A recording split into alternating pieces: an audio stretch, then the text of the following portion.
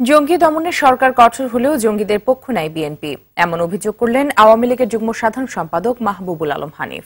সকালে কুষ্টিয়ার নিজ বাসায় এক অনুষ্ঠানে তিনি বলেন, জঙ্গিদের পক্ষ নেওয়ার মাধ্যমে প্রমাণ হয় দেশের সব জঙ্গি সংগঠনের সঙ্গে বিএনপির সম্পৃক্ততা রয়েছে।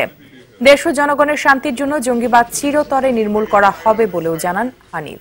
বিএনপি জামাত যখন রাষ্ট্র ক্ষমতায় ছিল তাদের পৃষ্ঠপোষকতায় ১২৫টি সন্ত্রাসী উগ্র মৌলবাদী জঙ্গি সংগঠনের সৃষ্টি হয়েছিল। বাংলাদেশের জনগণের শান্তি এবং নিরাপত্তার স্বার্থে সরকার জঙ্গিবাদ এখানে কোনো স্থান দেবে না, জঙ্গিবাদকে এখানে চিরতরে নির্মূল করতে বদ্ধপরিকর।